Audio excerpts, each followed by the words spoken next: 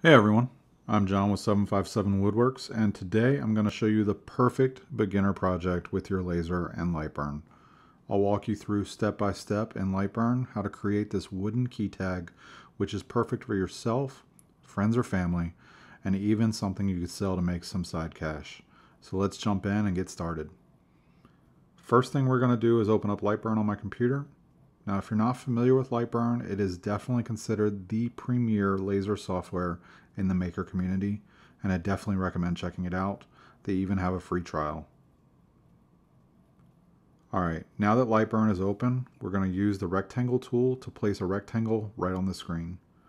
The size doesn't matter yet, as we're going to use a specific measurement on the toolbar to adjust it. My key tag is going to be 2.5 inches wide and 1 inch tall. Obviously, yours can vary for what you'd like. After we've adjusted the size, I'm going to go ahead and add circular corners to the key tag. We can start that by grabbing the circle tool and placing the circle right on the screen. I'm going to adjust the size to make it a 1/2 inch in diameter.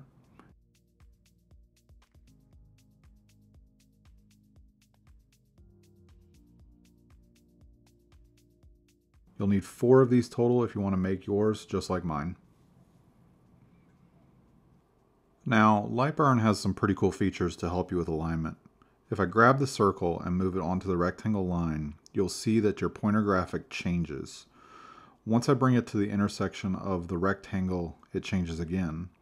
This new icon means the center of the circle is over the center of the rectangle's corner, which is exactly what we want. Now, I'm going to go ahead and repeat this for the remaining 3 sides.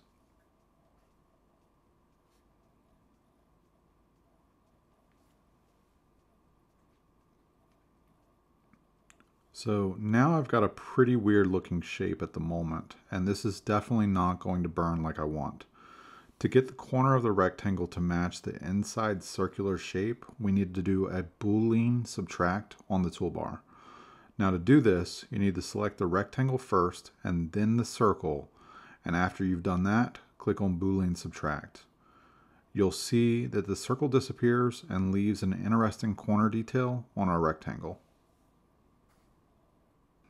Now, just like before, you'll need to repeat that for the remaining 3 sides.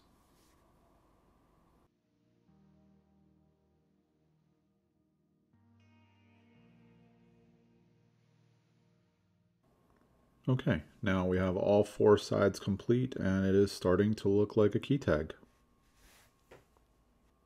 So now we need to add the hole for the keyring to go through. We will need to create another circle using the circle tool, and this one I'm actually going to size to 4 millimeters. To do this, we will need to click the inches button just to the right of the measurements, and you'll see it switch. Now, just like before, I'm going to drag this circle to the rectangle edge to find my center point.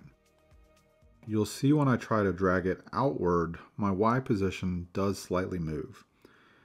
To counteract this, I'm going to change the X position manually to where I want it, leaving the Y position centered at 155.7.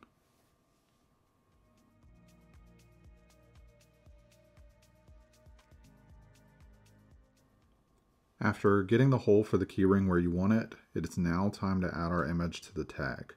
I personally went with a Home Sweet Home file I got off of Etsy, but you can do something as simple as putting some text on it to personalize your tag how you want. Here is an example picture of a spare set of my keys that I gave to my friend for emergencies that is quite a bit more simple.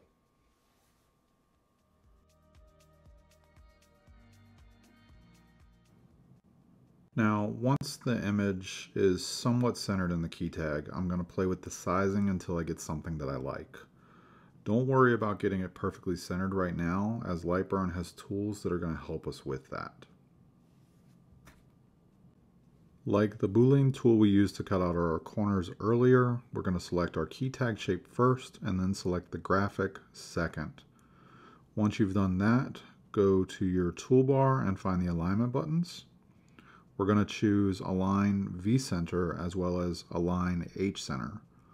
When we are done with both of those, we will have a perfectly centered image inside of our key tag. So far I've been working in just one layer, but the keytag is now finished and it isn't going to burn the way we want unless we separate the parts into their own layers. Now, as you can see, I did a total of 3 layers, one for the engraving, one for the keyhole, and one for the tag itself. Lightburn will burn everything in order of the layers, so it's a good practice to work from the inside out just in case the wood moves once it's cut. Now, your particular cut settings will vary per your machine. I am using an Ortur Laser Master Pro that has a 5.5 watt output. If you've got a similar output, these settings may work well for you if your wood is close in thickness. I'm using a piece of pallet wood that I've planed down to 4 millimeters thick. For engraving on wood, I typically am around 80% power and 1600 millimeters per minute. For cutting through 3 to 4 millimeter wood, I use 90% power and 100 millimeters per minute with 2 passes. Just so you know, it is a good rule of thumb not to run your laser at 100% power, as it will shorten its lifespan considerably. Now, one trick I didn't learn until using Lightburn for a while was how to adjust settings to speed up your burns. I make a habit on any engravings to click the flood fill shapes individually, fill groups together, and fill shapes at once, and check the preview after each one to see which ones ends up being fastest. In this case, it ended up being fill shapes at once.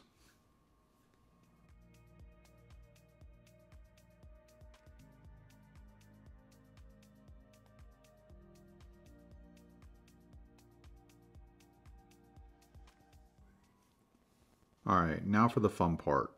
I put the wood onto the honeycomb grid and frame the burn to make sure I've got everything aligned properly. Just as a side note, if you do cut through wood on a regular basis, I cannot stress the importance of having a honeycomb grid and an air assist enough. The last thing to do before I start the burn is to install hold down pins to make sure nothing moves and frame it one more time. Once we know everything is good, start the burn.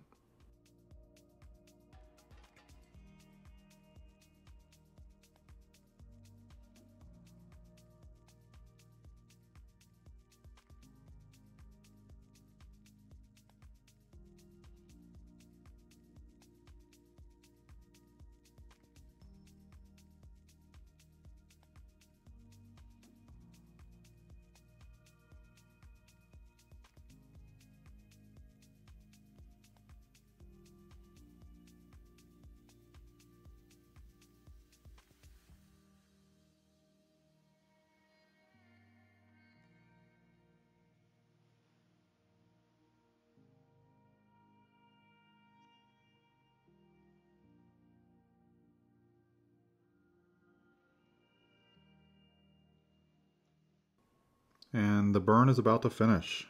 One tip when cutting through material is to look for the drop that you see right here so that you know it's cut all the way through.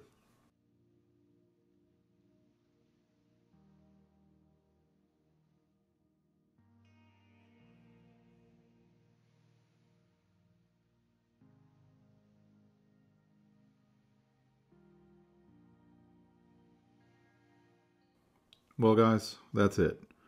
I appreciate you watching, and if the video was helpful, please consider subscribing and liking the video. Thank you.